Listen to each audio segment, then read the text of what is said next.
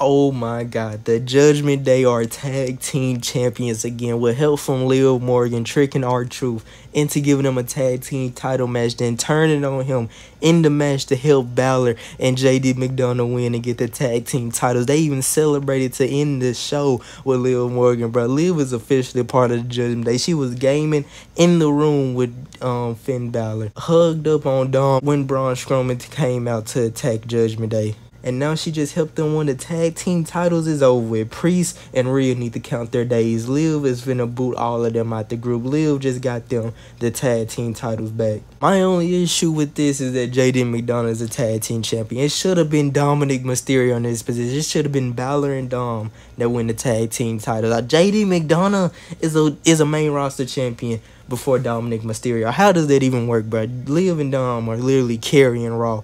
You know what I'm saying? JD McDonough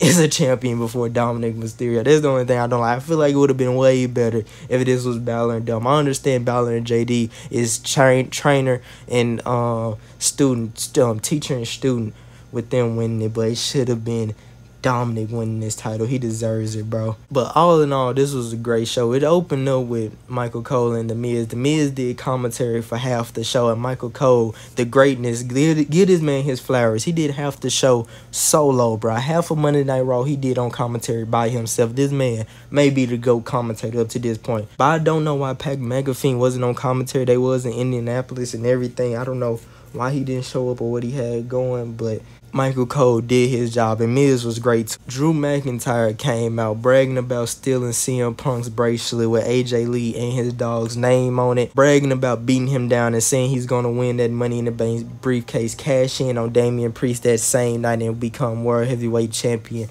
again. So Drew is back after quitting for 4 days.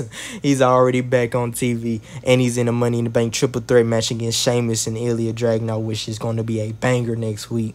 Braun Breaker is going against Sami Zayn for the IC title. He went to Adam Pearce's office saying he tired of people interfering in his match. He had a match with Ludwig. Looked like he was finna win, and Sheamus came out to interfere. Honestly, I thought it was going to be a fatal four-way Money in the Bank, because maybe they could have protected Braun and had Sami retain. But if it's just Sami versus Braun, I'm sorry, Sami, but it's Braun Breaker's time. Chad Gable returned for being murdered by Dwight at 6. And he won his triple threat match to qualify for the Money in the Bank. After that, Nikki Cross, Abby the Witch came out, scared Chad Gable off, gave Michael Cole the president, and it was a tape to record. Later on in the show, they showed a tape, and it is Bo Dallas talking to Uncle Howdy. So it feels like it's finna be a Bray and the Fiend thing where Uncle Howdy is finna be the alternate ego of Bo Dallas. They talking about Bray death, how Bo wants them to remember him and his brother and stuff like that, how he feel, how he was hurt, and how he's ready to change WWE and stuff. So this was a great moment right here. Absolute fucking cinema. I was not expecting it to be like this. I thought we'll just see Uncle Howdy. I did not think we'll see Bo Dallas, but this was freaking amazing. This was the moment of the night. The story between them is just getting better and better after 2 weeks. They had extra security, and they just got fucking killed off one by one. And then, yeah, also Lyra won her Money in the Bank qualifying match. All in all, this was another banger Raw, bro. Raw has been hitting for like the past 3-4 weeks in a row. It's just nothing but banger after banger. I give this show a 9.5 out of 10. Let me know what you think of it in the comments below. Like, comment, subscribe. Stay tuned for much more, and I'm out. Peace.